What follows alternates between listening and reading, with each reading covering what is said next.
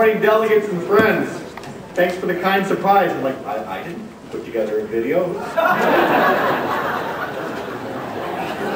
That could have been very interesting. I know Jeff Smith has a sense of humor over here, but thankfully, there's just me to start off things this morning with a question. Do you remember the original purpose of the name Cheesehead and where it got its start? It actually came from just a few miles down the road here. It was basically something that was dreamt up by some fans of an inferior football team not far away. It was an insult. It was a very derisive term used to basically be an attack on Packer fans. And yet, in our collective self-confidence and our own sense of humor, we grabbed that term, we seized it, we made it our own, and we wear it proudly in Wisconsin.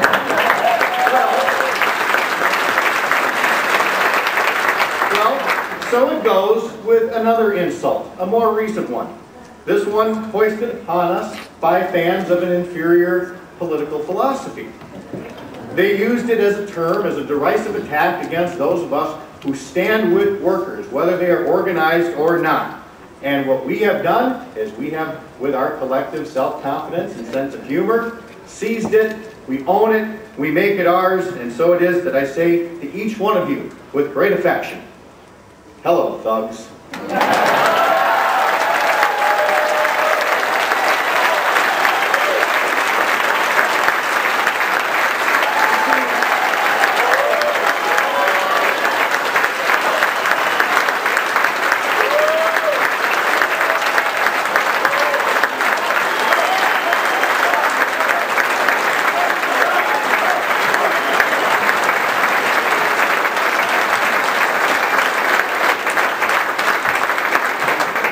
Today's thugs are happy thugs.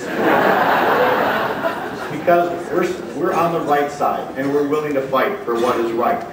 You see, today's right-wing Republican Party wants to characterize Democrats, progressives, and laborers as thugs, as slobs, as deadbeats, as freeloaders.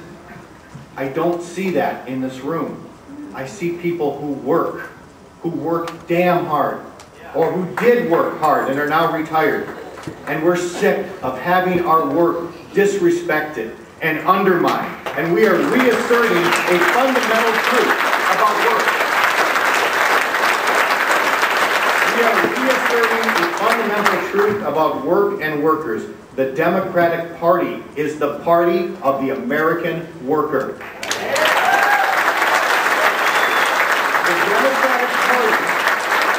The Democratic Party is the party of labor, labor of all types, labor that the middle class puts in every single day because it is the backbone of this country. And the people who labor day in and day out deserve our respect, our recognition, and they deserve rights because we all know there are no record corporate profits without labor. There is no success in the stock market without labor. There are no shareholder dividends. There are no CEO bonuses without labor. From the factory floor to the farm fields, from the smallest cubicles to the dirtiest pickup trucks, Americans are workers. And they will no longer have their work disrespected by a bunch of elites who want to take away our rights, lock the doors to the Capitol, hijack democracy, and tell us to just get over it. We will not get over it.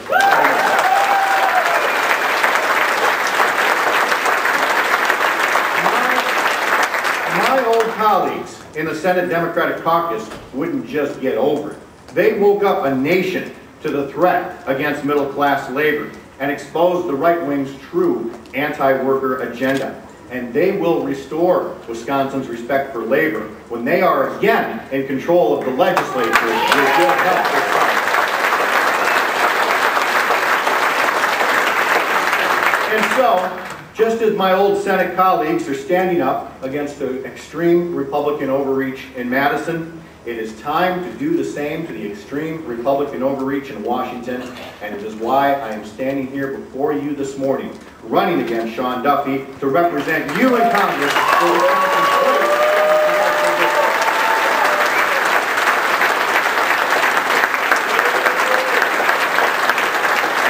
Wisconsin had a champion in the 7th District for almost 42 years in Dave Obey. He spent a lifetime fighting that conservative dogma that says that government should treat those at the top as if they are somehow better than the rest, more deserving of the fruits of our labors, more deserving of tax breaks, education, employment, success, and basic rights. And as he mentioned last night, we know that kind of Ayn Rand ideology doesn't work, has never worked, is not American, is not moral, and does not move us forward. And yet, Sean Duffy, Paul Ryan, Scott Walker, and the rest keep wanting to move us backwards anyway. Backwards to the same discredited theory of trickle-down economics that says our tax rates should be higher than the tax rates paid by companies and multimillionaires. I ask you, do you feel trickled on in a good way right now? Or no? They want to go backwards to the same wrong idea that your health care can best be handled by bureaucrats at for-profit insurance companies. I ask you, has that ever worked? No. They want to go backwards to the same wrong idea that says the marketplace will police itself, and that the Wall Street banks that crashed our economy don't need someone watching to make sure that they don't do it again. I ask you, do you trust Sean Duffy's new friends to police themselves? No. There is no trust with this gang that sold voters on a bill of goods last November, now that voters have seen their real intentions. They want to take away your rights and suppress your wages while you work, and now they want to take away your health care when you're done with work and want to retire. All the while enriching their big donor buddies who benefit as a result. Now they have shown that those priorities are not true Wisconsin priorities. The kinds of priorities we embrace, the kinds of priorities that prevented George W. Bush's recession from becoming an all-out depression. Because we invest in jobs, we invest in training and education, we protect health care, we crack down on insurance abuses, we close corporate loopholes. All of these things are being undone right now. But I know that despite last November's setbacks, we have our priorities right. These priorities were set good and early for somebody like me. The oldest of 4 kids, raised by a single mom who had to wait tables overnight in order to get off welfare while I watched after my younger siblings. I see a safety net that can help people lift themselves out of poverty. Sean Duffy's voting record treats the working poor like they're deadbeats, and that's wrong. I watched my little brother struggle with illness all of his short life. He died when he was 9. I was 14. I see how Medicaid is literally a lifeline. Sean Duffy's voting record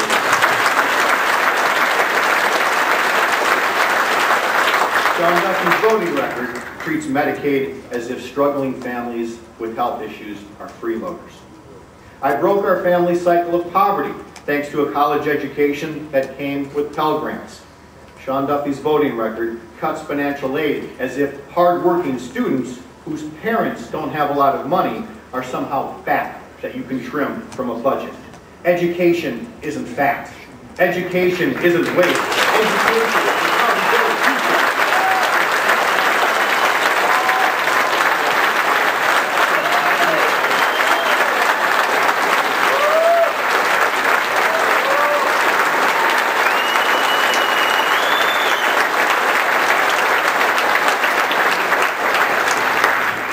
I'm very proud of my dad's lifetime of service to the United States Army, and I can't imagine what Sean Duffy was thinking when his party's budget slashed resources for homeless veterans or veterans who need legal assistance. So in all of these areas, what I'm saying is, he can talk about deficits and spending and restraint and discipline all he wants, But as long as his cuts are hurting people on Main Street or Elm Street or First Street or Oak Street in order to benefit a select few on Wall Street, we know his priorities are not Wisconsin priorities, and we can limit Duffy's damage to 1 term next year.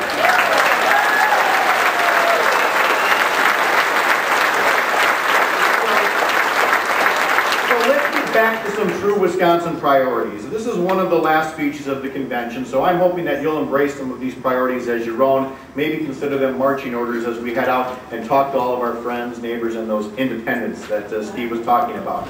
10 priorities to keep in mind. Number 1, we will keep our promise to American workers. Medicare and Social Security will be there for you. You've earned it, and we keep our promises. These programs should be mended, not ended. 2, protect and expand workers' rights to bargain together for wages and safe job sites and health care. 3, protect workers by fighting against trade deals that would ship our jobs overseas. 4,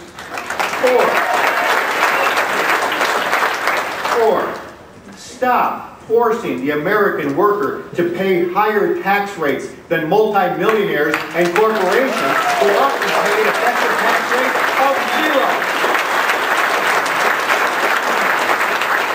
Our tax code needs to be fixed so that it works for workers. It is not to be a grab bag of favors for the well-off.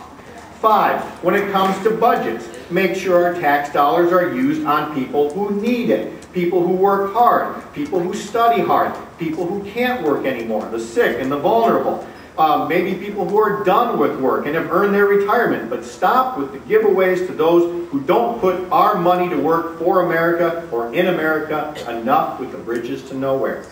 6,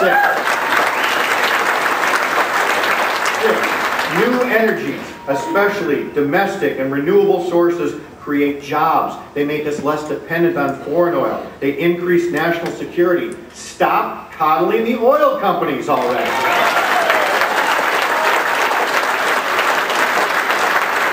7, give our soldiers state-of-the-art tools, including the best long-range tool of all, a plan. And don't forget, they and their families need us more than ever when they come home after serving our country.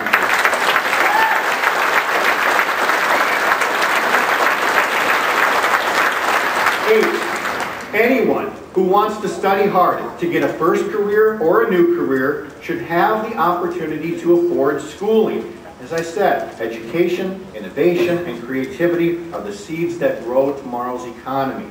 9, education is a gift to our children and grandchildren. So are school buildings and roads and bridges and sewer lines that don't crumble and high-speed rail lines. So get back to investing in today's jobs with tomorrow's infrastructure. As you've heard, the Republicans have yet to introduce a bill that makes job creation a priority. Elect me to Congress, and we will get back to work, getting people back to work.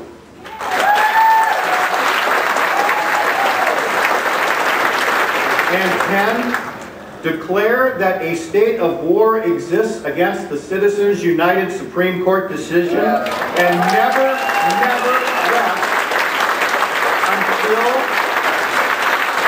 until we end this sham known as corporate personhood.